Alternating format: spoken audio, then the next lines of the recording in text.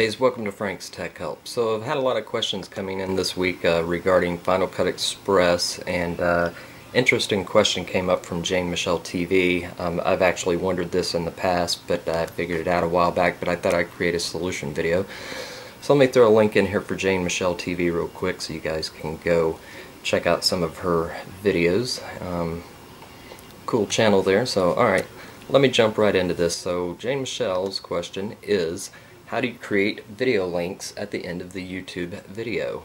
You've probably seen some cool YouTube videos, and at the end it'll have, subscribe in the video, and watch my next video or my previous video and stuff. So for this example, I'm going to be using Final Cut Express. You can do this in pretty much any editing software.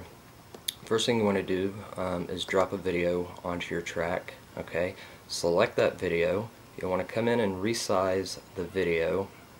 If I can get my cursor in the right spot here. There we go. So you want to come in and resize your video to the size that you want. Move it around, put it wherever you want it to be in the screen. And if you have another video that you want to link people to, or take them to a secondary video, have them watch something else, you can drop another video in here on the top of that. Same thing, you want to come in and resize that video down to whatever size you want it. You try to go for the same size as the other one there. You can match that up. So you can drop a couple of videos in here. I actually want to drop some text in that says subscribe. So I'm going to choose my title 3D just within Final Cut Express. I normally do all my stuff through live type just so I can get the video animations and stuff like that. But I'm going to say subscribe. And let's see here. Go ahead and choose apply.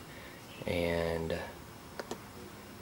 so here we have it. I'm going to drag that into my timeline. And I'm going to put that over the top of the other videos here. And I'm going to want to resize the subscribe, so I'll come back into my controls and zoom in on it here just a little bit to make it bigger. Well, okay, that works, I guess. So you're going to drag that around, and you can put that pretty much anywhere you want. Now, there won't be any links within the video. This is just an editing process here. But let's say that this is the end of my production video, whatever I've just shot, and I want to have links on, if I want to put a link over this video or put a link to my subscribe and whatnot. So go ahead and export and finalize your project and then upload it to YouTube. Now let's jump over to YouTube here. Once the video is actually uploaded, I'll take one of my recent uploads here. You want to come down and click on annotations. Now once the video comes up, I'm just going to stop right here. Now I don't have this little segment right here actually uploaded. This is just an example on the editing side how to achieve that effect.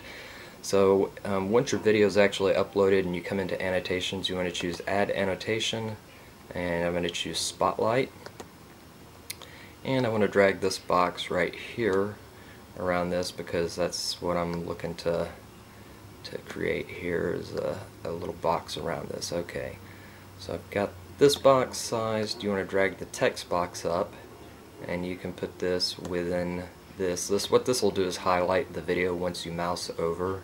Okay, so there we have that, and then if you click in the surrounding window, you'll see that once you mouse over, it's going to highlight that. So like I said, you don't really want to add any text or anything. What you do want to do next, though, is you want to come down here to the right hand side and click on link, and you can choose video, playlist, channel, subscribe. For this one, I'm just going to choose subscribe, and you can enter a user's name, so I'm going to do Frank's Tech Help.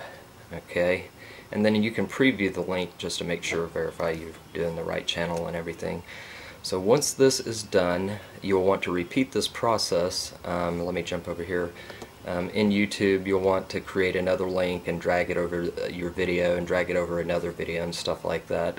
And once it's done, you'll want to save and publish this, and there you have it. You will officially have links over any active videos at the end or beginning, or even during your video production, you know, your YouTube's videos and stuff like that, or if you just want to have a link for people to subscribe and stuff. So anyway, pretty simple process. Mainly it's just a matter of doing some preemptive work in your video editing software and putting everything, doing your layout, how you want it all designed and everything. And if you're leading people to your next video in your series or whatever, then you'll want to bring in a small clip from that video from your project and dump it in at the end, you know, so you can have like a little preview window of that. So alright, there you have it. Hope that helps you guys out. Pretty simple process. I've been wanting to do this for a while, but I've never actually done any of these in my videos myself, so maybe I don't know, maybe I'll start doing a few here and there. So alright, so there you have it. Hope this helped you out. If it did, please post a comment, and as usual, thanks for watching. Frank's Tech Help. Sometimes success seems so far away.